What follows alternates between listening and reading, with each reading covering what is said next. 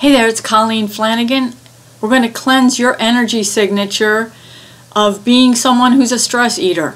So take a pendulum, a necklace, or your hand and spin it to the left, which is counterclockwise, and that creates a vortex of cleansing.